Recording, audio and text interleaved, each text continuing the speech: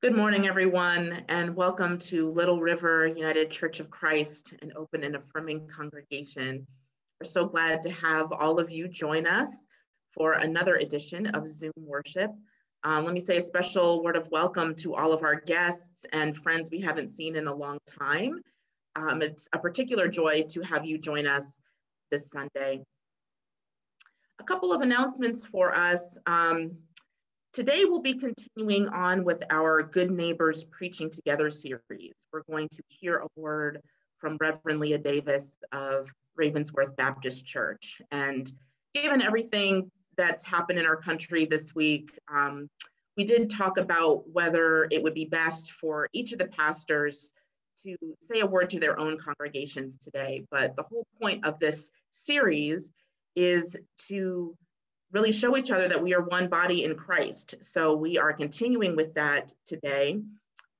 So we will be led in worship by Reverend Davis from Ravensworth Baptist, but also joined in spirit with John Calvin Presbyterian Church and Peace Lutheran Church as well. So we give thanks for that. Also today we will be welcoming a new member to our congregation, Carter Wilbur. Many of you know Carter because he has been a part of this congregation for some time, but we are making it official today, so we give thanks for that. Right after worship, as usual, we will have our coffee hour, but we really want to create some space in coffee hour to discuss and process the events of this week. We haven't had an opportunity to do that as Little River yet, so if you would like to share your thoughts and feelings and just be with folks today and talk about that, please do stick around for coffee hour. Next Sunday, January 17th, we will welcome our interim senior pastor, Art Cribbs. Art begins his tenure with us next Sunday, and he will be preaching. That is also Martin Luther King weekend. We'll have some other things to announce, but we give thanks that Pastor Art is on his way to Virginia. And then finally, I encourage everyone to save the date for January 31st. That is our annual congregational meeting, which is our main business meeting of the church year. And we would like to have as many members join that as possible. That will take place during our coffee hour right after worship. So please save the date on your calendar now. With that, friends, there's much more you can read about in our bulletin, but for right now, I would like to invite our liturgist, Janet Mackey, to lead us in our call to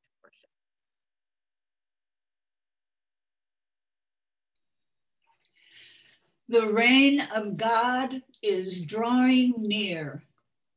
The prophet calls us to change our lives. Prepare the way for the Lord, a just and peaceful path. Welcome one another, for Christ welcomes you. For the glory of God, let us worship as one.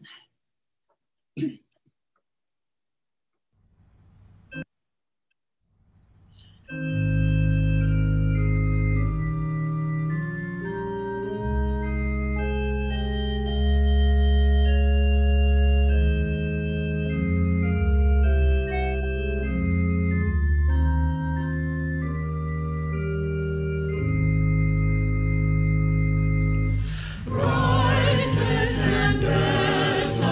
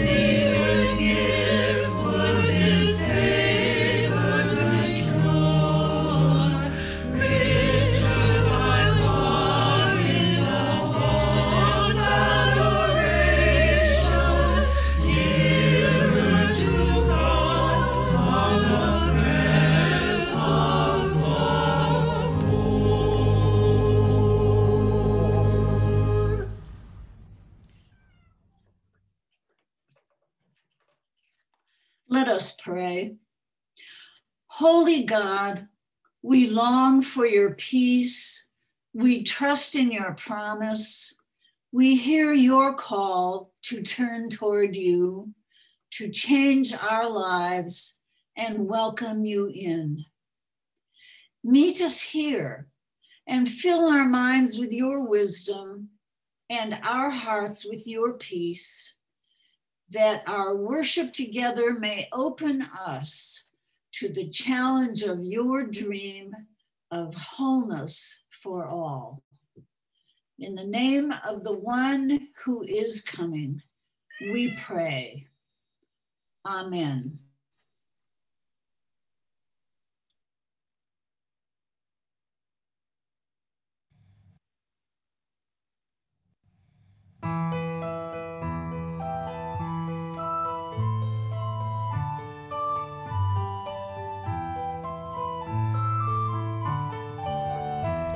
Behold, darkness shall cover the earth, and thick darkness the people.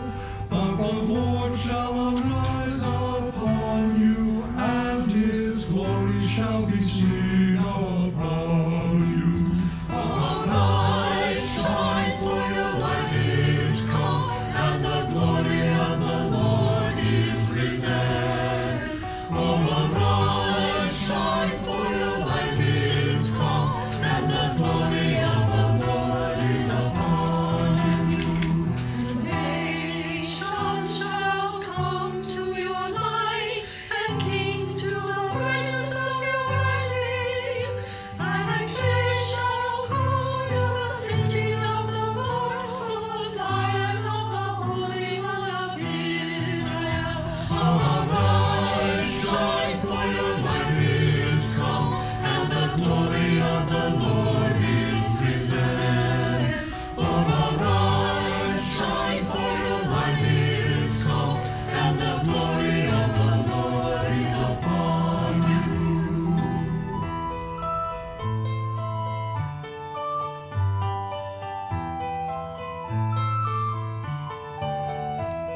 Lift up your eyes round about and see, all gather themselves together, and they shall come, your sons from afar, and your daughters shall be carried at your side.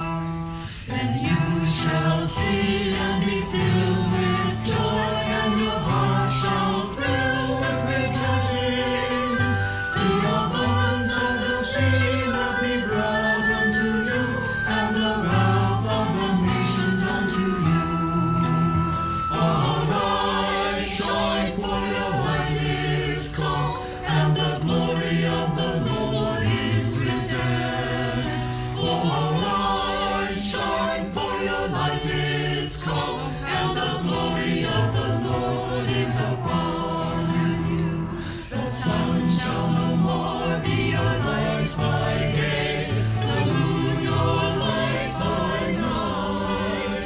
For the Lord shall be your everlasting light, and the days of your mourning shall be ended.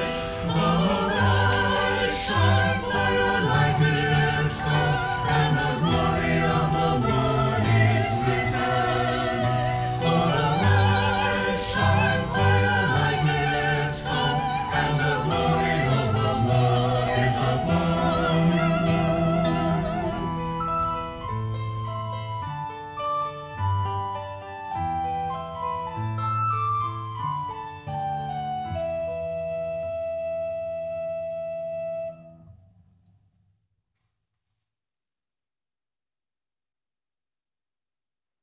Friends, it is our great joy this morning to be welcoming a new member to Little River United Church of Christ. And I would like to introduce Carter Wilburn now. Carter is known to many of you, but Carter, please just share a word on what brings you to membership at Little River at this moment. You can unmute and share with us. Well, good morning. It's really been something that I kind of thought I was a member. I've always felt like a member. So it's just, making official what to me has always been true. Well, I think that we feel the same way, and we are glad to be making it official this morning. I invite everyone to follow along with our litany of reception, but to begin, I will read our United Church of Christ statement of faith. Hear these words. We believe in you, O God, eternal Spirit, God of our Savior, Jesus Christ, and our God, and to your deeds we testify. You call the worlds into being, create persons in your own image, and set before each one the ways of life and death. You seek in holy love to save all people from aimlessness and sin. You judge people and nations by your righteous will, declared through prophets and apostles. In Jesus Christ, the man of Nazareth, our crucified and risen Savior, you have come to us and shared our common lot, conquering sin and death and reconciling the world to yourself. You bestow upon us your Holy Spirit, creating and renewing the Church of Jesus Christ, binding in covenant faithful people of all ages, tongues, and races. You call us into your church to accept the cost and joy of discipleship, to be your servants in the service of others, to proclaim the gospel to all the world, to resist the powers of evil, to share in Christ's baptism and eat at his table, to join him in his passion and victory. You promise to all who trust you forgiveness of sins and fullness of grace, courage in the struggle for justice and peace, your presence in trial and rejoicing, and eternal life in your realm to which has no end. Blessing and honor, glory and power be unto you. Amen.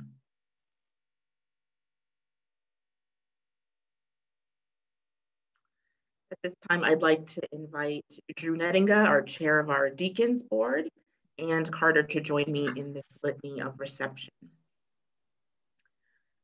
The church is a family of people with varieties of gifts, united by the Spirit revealed in Jesus of Nazareth.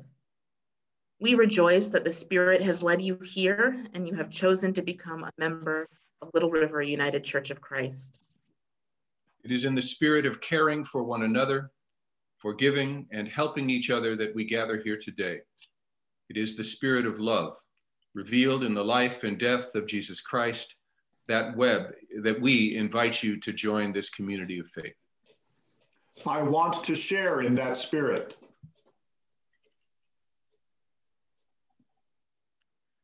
The church is a family of people with a diversity of needs, ideas, and visions, inspired by the Holy Spirit, made known through the words and deeds of Jesus as recorded in Scripture. Will you join us, Carter, with us to further God's work and reflect the teachings of Jesus by standing in the spirit of justice and peace? I want to share in that spirit.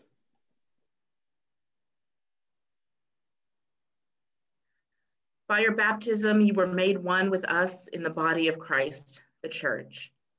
We rejoice in your journey of faith, which has brought you here, and we give thanks for every community of faith that has been your spiritual home. Grateful for your faithful witness, I promise to participate in the life and mission of this family of God's people, sharing regularly in the worship of God, supporting the ministries of this church, and giving of my time, talents, and resources in service of this community and God's work in the world.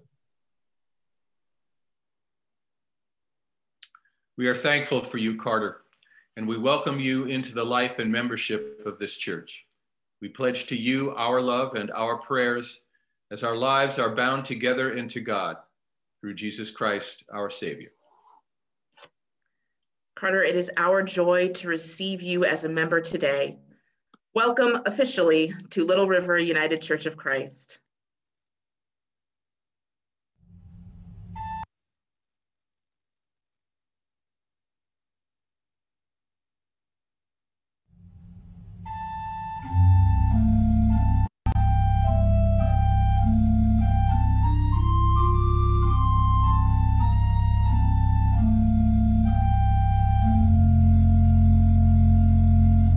Blessed be the tie that binds our hearts in Christian love, the fellowship of kindred minds is like to that above. We share each other's woes, each other's burdens bear. Our fears, our hopes, our aims are one, our comfort and our cares.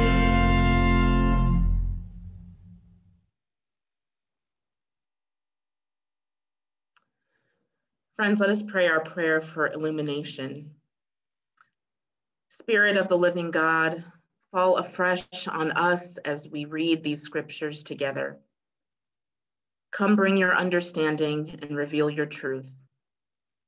Come open our minds, hearts, and souls to all that these words of life offer us. We long to be continually challenged, transformed, and renewed by your word. Draw us closer to you. In Jesus' name we pray. Amen.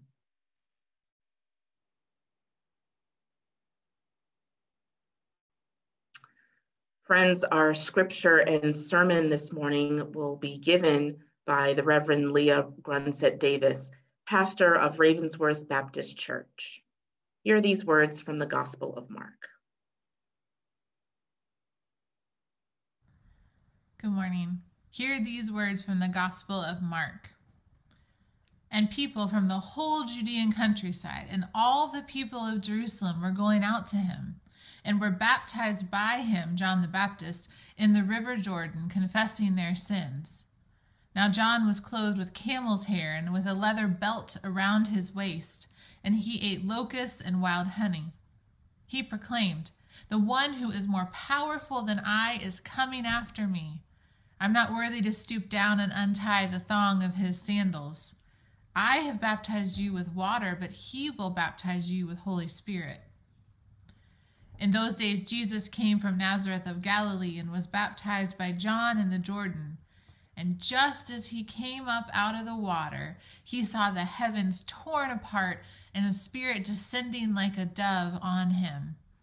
And a voice came from heaven, "You are my Son, the Beloved. With you I am well pleased." This is the gospel of Christ. Thanks be to God. It's a special morning when I get to say good morning to beloveds at John Calvin Presbyterian Church, Little River UCC, Peace Lutheran Church, and Ravensworth Baptist Church, and anyone else who's joining us online this morning. My name is Leah Davis. I'm the pastor at Ravensworth, and it is lovely to be with all of you today. Our churches have a wonderful partnership with the Homework Club and with ACCA and in so many other ways, in relationship and in vision and in love. I'm grateful to each of your pastors who are dear friends and colleagues, and I'm grateful to each of you in this good gospel work we undertake together as the people of God in this time and this place. And I'm especially grateful this week, given the state of our country in the DC area, that our churches believe in partnerships that work for justice and sharing God's love. Our strength in partnership will be even more critical in the coming days. One of the beautiful parts about our churches coming together this morning is that we are committed to life together, to working to create beloved community right where we live, even when the forces around us are working to destroy it. On Wednesday, we celebrated the day of Epiphany, the day we remember the wise men who chose to follow the way of truth and peace toward the Christ child, instead of the whims and demands of the tyrant Herod, who wanted death for anyone who threatened his power. It was quite the reality to be observing that holy day of wonder and light shining as we witnessed rioters storm the Capitol building to disrupt the work of Congress and our democratic elections. The devotion to Christian nationalism and white supremacy was on full display. We saw nooses on the lawn, violence in the streets, and death in the Capitol building. As Reverend T. Denise Anderson said, this happened on Epiphany. Indeed, a light is shining on us and revealing who we are. I hope folks get it now. So how can we be wise in the midst of what we have witnessed? I'm certain it doesn't look like following the whims of any ruler that is only about unjust power and control. There is always another choice. We can always choose to go home by another way, like the wise men did, and be transformed by an encounter with Jesus. In our text from Mark this morning, we left toddler Jesus and the wise men in the Gospel of Matthew and abruptly meet the fully grown man Jesus in his 4th decade of life in this Gospel of Mark. Our church year continues to unfold on this, the baptism of our Lord Sunday. Our turn to the Gospel of Mark is abrupt. Just like Mark. Mark was meant to be read aloud, and in some ways it reads like a play. The audience or the reader gets special information, and we quickly learn that God is the main player. And Mark is, well, special. There's no baby Jesus, no star, angels, no wise men. No songs or lullabies or protests, and no mention of Mary, Joseph, Zachariah, or Elizabeth. Mark is on a mission, and it is to tell the story of God blessing the earth with love in the form of Jesus. Mark's our earliest gospel that we have, and the best guess is it was written sometime around 70 AD. That's only a few decades after Jesus' death. And he was writing to fear-filled followers of Jesus. The people who knew Jesus firsthand have mostly died by this point. And they thought he was going to come back, and he hadn't. He was writing to a group of Jesus followers who needed to be reminded that God is still breaking into the world in the same way God had with prophets of old and with Jesus and with them. Sounds like something we might need to hear too. The gospel in its entirety presents a promise, a covenant to what life with God looks like, disruptive and hopeful and full of love. Mark's gospel is laced with a sense of urgency and immediacy and action. Jesus was making moves and performing miracles. Mark begins with the beginning of the good news of Jesus Christ, the Son of God. This is the beginning of Mark's story of an invasion of God in the world. As we travel later into Mark this year with the lectionary, commentator Richard Boyce points out that we'll see that this is an invasion that neither expects nor requires any real receptivity on the part of those for whom is receiving it. The whole gospel makes it clear that nobody gets it, with the exception of the demons and the centurion. But it doesn't matter, because God is the one acting in the world. Mark introduced his interpretation of the good news with the quote from the prophet Isaiah. The messenger was coming before, and this messenger happened to be the rough and tumble cousin of Jesus. With Isaiah guiding us, reminding us of the covenants made to the people so many years before, this morning we wade into that water with all the people and Jesus. The people were in the water for baptism, with the feeling of cleansing and renewal washing over them. As they each waded in, they told John the Baptist their sins, and with the promise of peace, he baptized them, offering a promise of peace in this coming kingdom of God. But after the people came up out of the water, maybe they did a double take at the camel hair covered John the Baptist, and they got a whiff of honey from his beard and heard the sweet words that he said to them. The one who is more powerful than I is coming after me. I have baptized you with water, but he will baptize you with Holy Spirit. And in those days, while the group gathered by the river, Jesus came from Nazareth and was baptized by his cousin John. He stood with the others that day, those who had come seeking a restart. All their toes got sandy and muddy as they approached the riverbed. Their stomachs maybe flip-flopped a little bit as it got closer to be their turn, because John the Baptist was out there, and who was he anyway? When it came to be Jesus' turn, he walked out. Maybe he hugged his cousin and told John he wanted to be baptized. And John lowered him into the water, and Jesus came up out of the murky water and looked up. With water dripping from his face and his beard, he saw the heavens torn apart, the Spirit descending like a dove on him, and heard a voice that came from heaven, "You are my Son, the beloved, and with you I am well pleased." What a baptism. Getting into the theatrics of Mark again, he only tells us that Jesus saw and heard these things.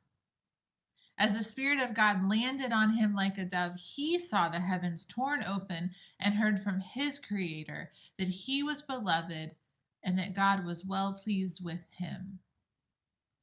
Mark does some good foreshadowing here. It won't be the last time the heavens are torn open in this gospel when Jesus is concerned. This baptismal covenant, the words that come to Jesus from God, come to all of us as a way to understand how God saw him, and indeed how God sees all of us. We aren't Jesus. Let's be clear about that. But when we see the heavens open and the Spirit of God coming at us in full force in our lives, we too know that we are God's beloved and that Holy Spirit is at work. John the Baptist baptized Jesus on that day 2,000 years ago, and Jesus heard from God that he was beloved. The heavens were torn apart. There could no longer be separation from the love of God as it was understood. In this moment, the world was disrupted with the radical inbreaking of God's love. It wasn't the only time, but it was one of the times. And it was disruptive. And it was identity claiming for Jesus. It was God transcending space and time because someone needed to hear they were beloved. I'm sure you can guess where this is going. What I invite us to do this morning is to practice what happened that day in our world. To claim and live that you are the beloved of God, and then claiming and living like everyone else is too. Proclaiming that everyone is beloved by God is a radical statement to make because it makes our belovedness our common core truth. Humans, like Herod, like politicians, and ourselves, if we're being honest, attempt control and work to create systems and structures that try to keep the heavens closed from this belovedness. But God has never been about that. God has always been about tearing apart the heavens so that belovedness could rain down. When we perpetuate these systems, and in the case of what happened this last week, the sin-filled systems of white supremacy and Christian nationalism, whether as white people or institutions, we deny people's belovedness. There was an Instagram post on overcoming racism I saw on Thursday morning. It said, Stop comparing the insurrection at the Capitol to Black Lives Matter. Instead, compare the insurrection to when white Americans beat and brutalized Black people at lunch counters, lynched Black people for registering to vote, bombed buses and churches, murdering children for the purpose of maintaining Jim Crow. What is happening at the Capitol was the same thing we've seen happen throughout history when white Americans fear the loosening grip of white supremacy in this nation. If you must compare events, compare white rage with white rage and dismantle it.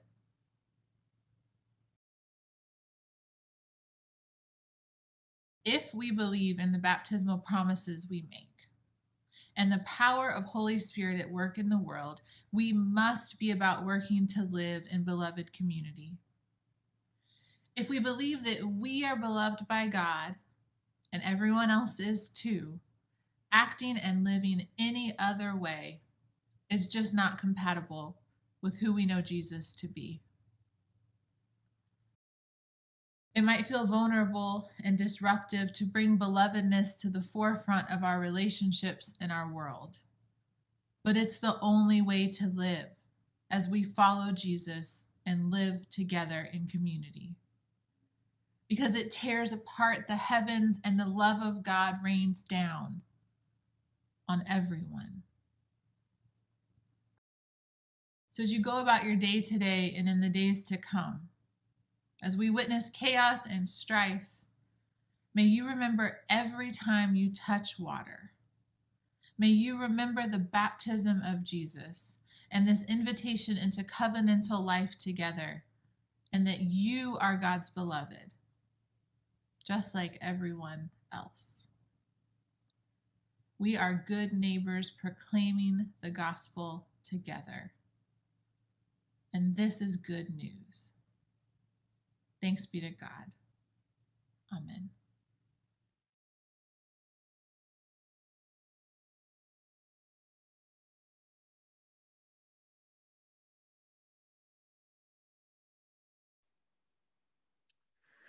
Friends, we come now to our time of offering. If you would like to make a gift to Little River UCC, you can do so in a number of ways. You can mail a check to the church, but I encourage you to visit us online.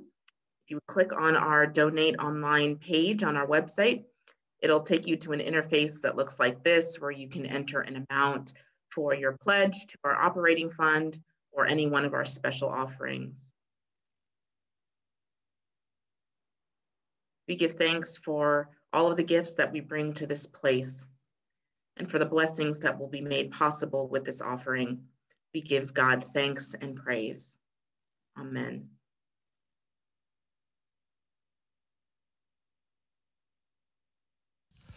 Praise God from whom all blessings flow. Praise God, all creatures here below. Praise God above, ye heavenly hosts. Creator, Christ, and Holy Ghost. Amen.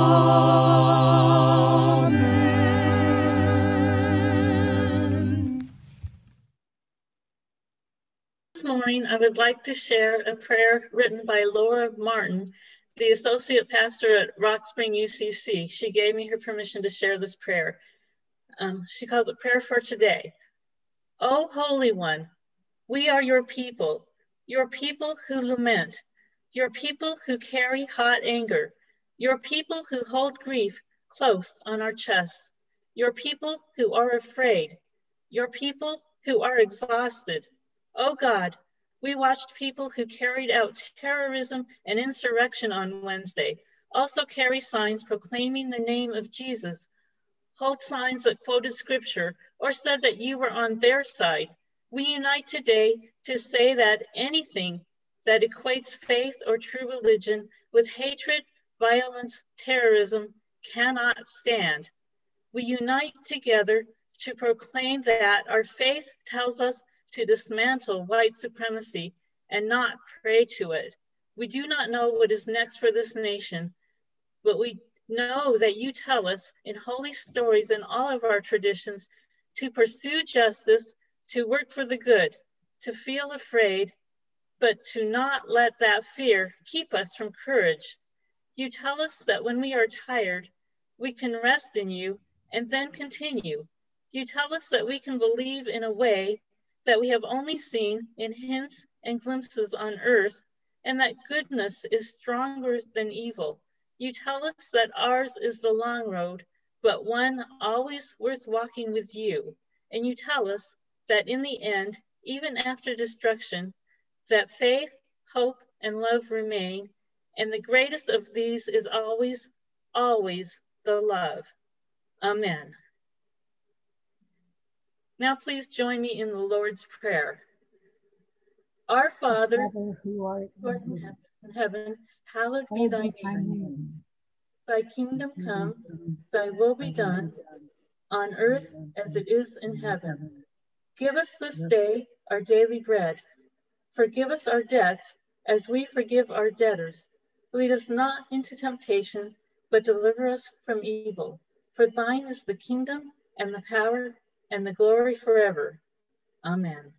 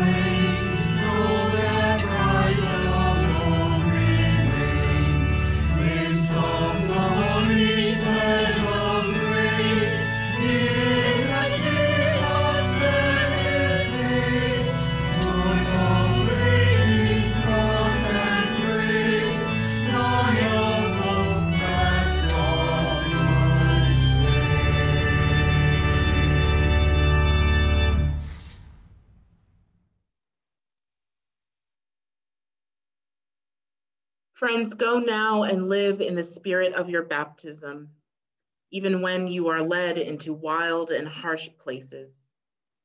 With repentance and trust, give yourselves to God and strengthen yourselves against the ways of evil. As you go forth today, may God be beside you in times of struggle, and may the Holy Spirit guide you back to the path whenever you stray.